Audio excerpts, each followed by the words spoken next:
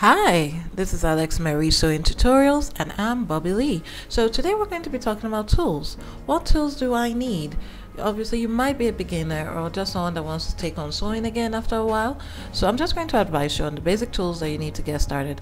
Just a few tools that are not too expensive and they can get you moving. Over time you build up your own tool collection based on what you need and what you're going to be sewing. Nothing too much. So for now, all I want you to do is subscribe, hit that notification bell because I'll be releasing a new video every week, updating you on new stuff and new things. And these lessons coincide with my website. You can also visit my website www.alexmariesewingtutorials.com.ng, where I have even more details and it's fully illustrated and you can keep up with me and it's all free. So let's get started. See you after the break.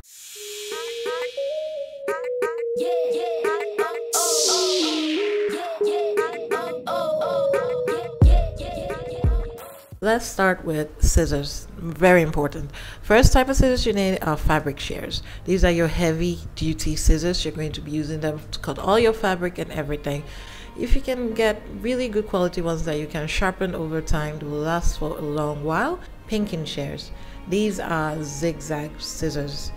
That's actually what they do. They make zigzag cuts into your fabric. The importance of this is that when cuts are made on the bias or in zigzag form, your fabric doesn't fray. So you use this to clean up your seams when you're done sewing. Cheap scissors that you use for cutting paper, cardboard, and all other miscellaneous cutting. Pins. You need good sturdy pins. You can get two basic types. You can get simple straight pins like these, which can be found in any stationery store, or you can get something more elaborate or longer with plastic heads or glass heads, which I like because they're easier to see and they're easier on the fingers when you're pinning through thick layers. Sewing threads. There are so many types of threads for basic sewing, for embroidery, for serging, and what have you, but what we're concerned with now is polyester thread. Simple 100% polyester thread, which can be used for all purposes and so many things because polyester is more durable and it stretches a little. There's cotton threads, silk threads, and all the threads, wax threads, and what have you, but what you need is 100% polyester threads. The important thing to note is they come in different lengths, 200 yards, 800 meters, and that tells you how thick the bundle will be, and they also come in different thicknesses. Well, the average thickness which you usually would need will be 40S. Measuring tape. This is like the stethoscope of tailors and seamstresses. You're going to have it around your neck all the time. Obviously, its main purpose is to measure things for body measurements. You could even use it like a ruler. It's like a flexible tape. It's good for measuring curves. The average length of a measuring tape is 60 inches or 150 cm, depending on which area you're from. So you should just get one. I like the ones with big numbers because they're easier to see. Chalk and other marking tools. Get some kind of washable marker. You have the ones that are actually made for fabric. I actually use Crayola washable markers that are for children.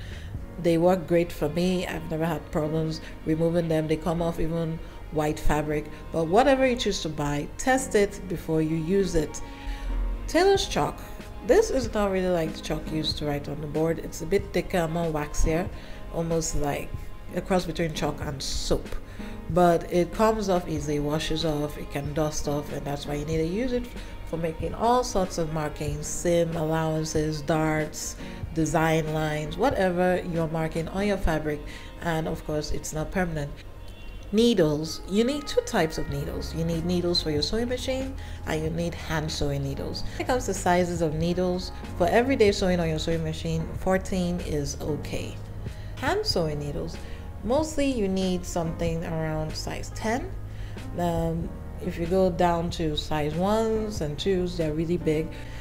Now, the difference between sewing machine needles and hand sewing needles is really the position of the eye and the shape. Sewing machine needles have a flat end or a thick rounder end on one side. On the opposite side you have the sharp pointy end, and it's on the sharp end that you have the eye of the needle. On the other hand, on hand sewing needles, it's usually just an even cylindrical shape and you have the eye on one end and the sharp end on the other end. Other small tools. First is the seam ripper. This is for ripping out seams, for loosening up things you've already sewn. The good thing about it, you can easily pick out the stitches one by one, or you can use the blade in the middle and rip through the stitches. One way or the other, it's a little safer than using a razor blade, so that you don't damage your fabric and you don't leave big holes in your fabric. Next up, you have a seam gauge. A seam gauge is really just a small ruler. I'll be honest, I wouldn't call this a necessity, but usually you can get them in a pack with the seam ripper. You just end up with one at some point. But its purpose is to quickly help you measure out seam allowances, hem allowances, and all sorts of little measurements you might be making. So it's adjustable. It's just a really small ruler. But I won't say it's the most important thing, but if you get one or you have one, that's really what it's for. We have little snippers. These are like small scissors. They generally come with your sewing machine. If you buy a new sewing machine, you'll see it with the accessories. Otherwise, you can actually just buy one. Or in my case, they actually came with my seam ripper and my seam gauge. So these little tools tend to come together. Next, you have your tracing wheel. Tracing wheel to me is really important because from the get-go, you'll be shocked how many times you need to trace things. Really, that's the whole point.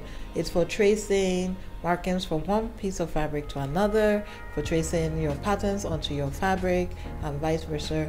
And I usually use carbon paper, but if your eyesight is really good, you might not need it.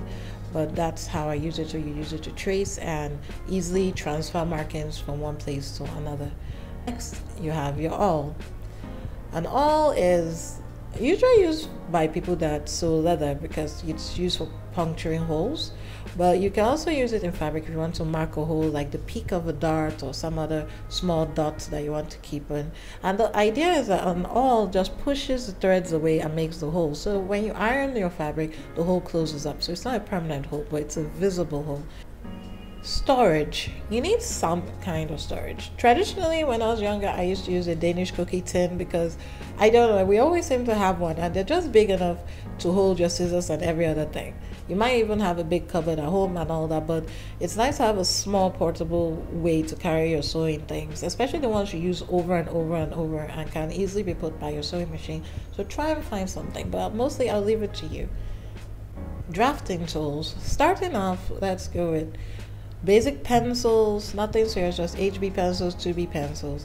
You can get drafting pens, precision pens, 0.4, 0.7. It's nothing too special, just something that makes nice clean lines and doesn't drip a lot of ink. You can also have permanent markers when you want something thicker and more visible. Then of course, sharpener, eraser, just your basic drawing tools.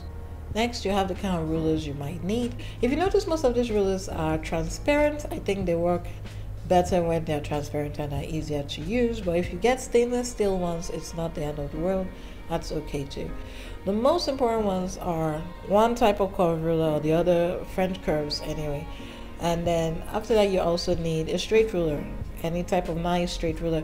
Then you need an L square or a set square. You don't need both of them, but something to make nice right angles for you, because you're going to be squaring out a lot of right angles when we're drafting. Finally, if you just happen to have a quilting ruler like this can be used as your straight ruler and your L square set square thing, because it can do it all, but you'll still need a curve ruler after all.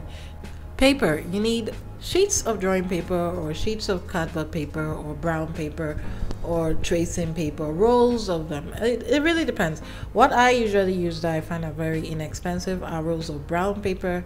These, I get them in a large size of 28 inches by 40 inches and it covers most of my needs. A yardstick or a meter rule. This is essentially just a really long ruler, but it's specifically a yard long or a meter long. It depends. Finally, you need a sewing machine. These tutorials already get towards sewing with a machine.